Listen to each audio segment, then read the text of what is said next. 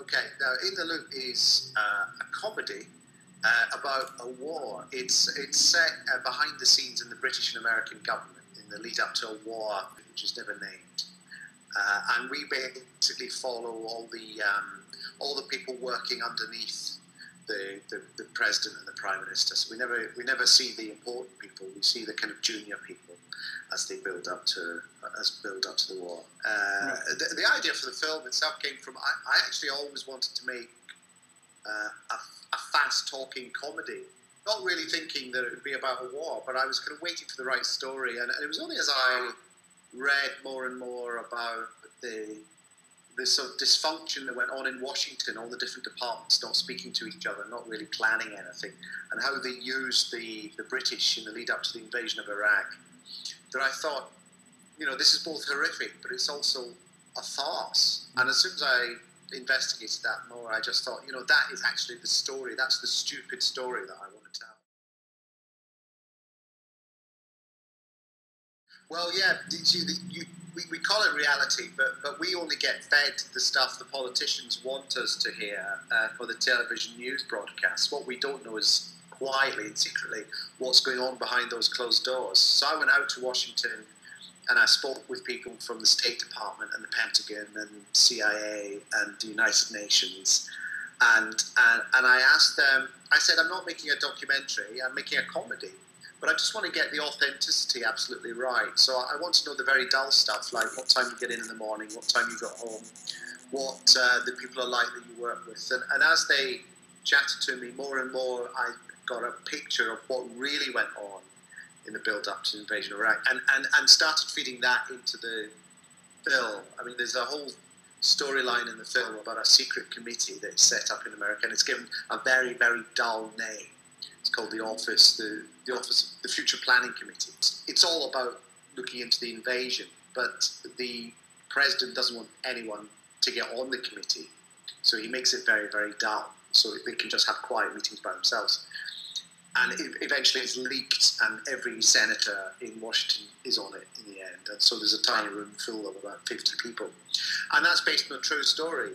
Dick Cheney, vice president under George Bush, set up a committee to look into invading Syria and Iran, and he called it the Office of Future Plans. And everyone heard about it, and everyone joined it. And so Dick Cheney shut it down, and he opened up a new boring committee 4 doors down. So it's little things like that you don't read about, that I wanted to feed into the film, because although it's a comedy and it's meant as an entertainment, I want people watching it to think, I think this must have been what it's like.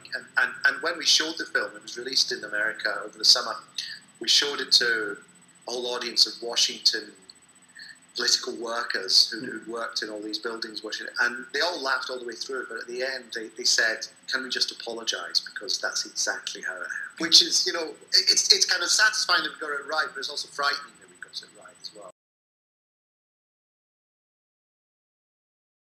No, I did get into the State Department. I managed to invade the State Department. There's this big story about this couple who went to Obama's dinner last week and managed to breach security. I wanted to get into the State Department, and I have a little BBC pass, which is just my name on it and the words BBC and a photograph, and that's it. And it looks like it could have been made by a 4-year-old. And a journalist said to me, just go up to the front reception of the State Department and say, BBC, I'm here for the 12:30. And they ushered me in, and I thought I'd be escorted by lots of very, very big men with weapons, but no, I was just left on my own. So I wandered around the State Department for about half an hour taking photographs. I thought, this is fun, but it's also probably international espionage. And eventually a big man did come up to me and said, can I help you? And I said, I'm here for the 12:30. He said, it's just down there. So I went to the 12:30, which was very dull. And when the film came out in America, this was raised at the State Department, and they've now, as a result, undergone a complete review of all their security arrangements. That's it, but America's now a safer place.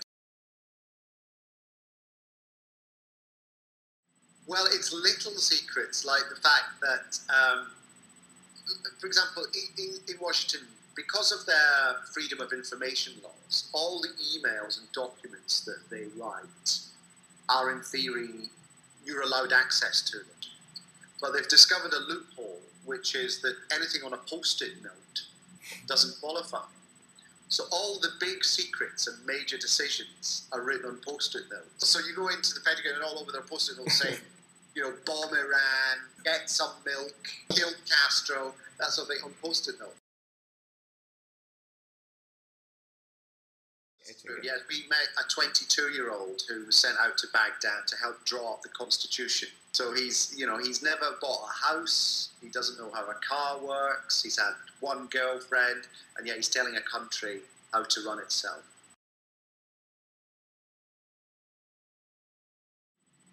No, never. Downing Street is it's where the Prime Minister works, and it's their office. But we were allowed into the very opening of the film. You see Malcolm Tucker storming out of Downing Street, hurling abuse at journalists, and they let us film in there.